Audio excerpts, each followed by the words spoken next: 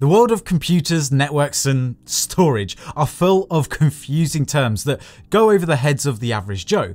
But without a doubt, the most commonly confused term amongst the masses are bits and bytes. Hello everyone, my name's Mike, and here at SABRENT we love to make and talk tech. So if that's what you're into, then make sure to hit that subscribe button and notification bell so you can stay updated with all our future videos. Since both terms, bits and bytes, basically sound the same, they are often confused for each other and used interchangeably. It doesn't help that both terms are used pretty frequently when talking about tech without much explanation. On top of that, whenever these terms are used, they are most commonly used with their acronym form with the prefixes such as kilo, mega, or giga. So here's a little test for you out there. What is the B in this MB/S stand for? Is it bit or is it byte? I'll give you a few seconds to guess. If you answered bytes, then you are correct. So let's get into the nitty-gritty details and answer questions like, what are the differences between the two? Why do both of these terms exist in the first place? And how can you tell bits and bytes apart the next time you see this term being used anywhere? So starting with the first question, what are the differences between bit and byte? Well, computers use a binary system to represent any type of data. The binary system only needs two digits, 1 and 0.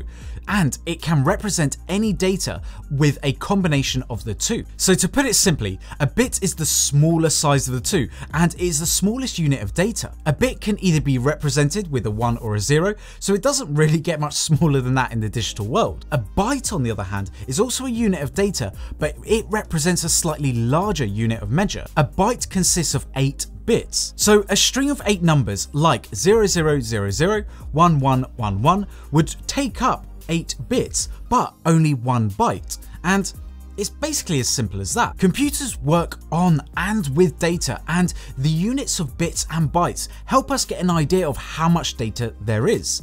Another important function with both of these units that they serve is that they give us an idea of the rate of transmission of data. So by measuring the number of bits or bytes that can be transferred over a second, it can give us a vague idea of how long it may take for the data transmission to, let's say, complete. But this raises another question. Why is it that in tech we see that we are either using bits for data speeds for certain devices, but then for other speeds we use bytes?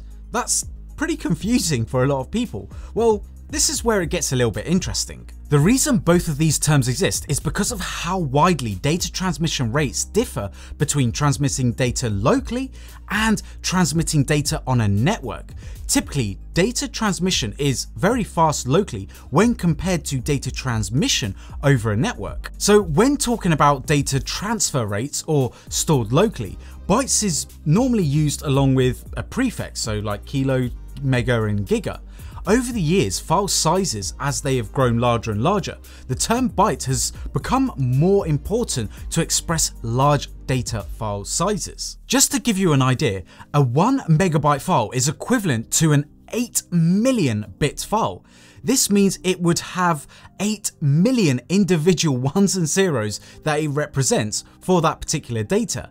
A byte unit allows us to express this huge number easily. So while locally we are used to seeing file sizes in bytes, when we talk about internet speeds, suddenly it gets all confusing again. This is where instead of using bytes, bits are usually used to convey the data transfer speeds. So when your ISP or internet service provider tells you that your internet is 100 Mbps, the smaller b here is for bit, not byte. So you won't be downloading 100 megabytes per second, but rather 12.5 megabytes per second. This can make it confusing for some people who are trying to decide what internet speed they should go for. The reason transfer speeds over the network are usually talked about in bits and not bytes is because genuinely transfer speeds over a network is slower than transfer speeds and file sizes that are stored locally. This is why you'll commonly see terminology like kilobits per second, megabits per second, and even gigabits per second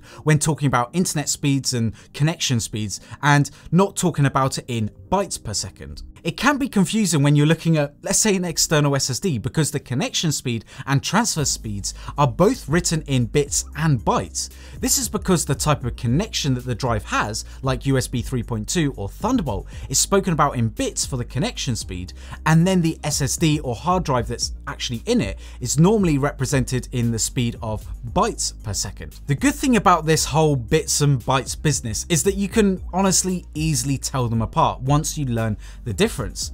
When written, a capital B is used for byte while a small b is used for bit. So if you see this written, now you can easily tell that it's kilobits per second and not kilobytes per second. For kilobytes per second, then it would be written as this.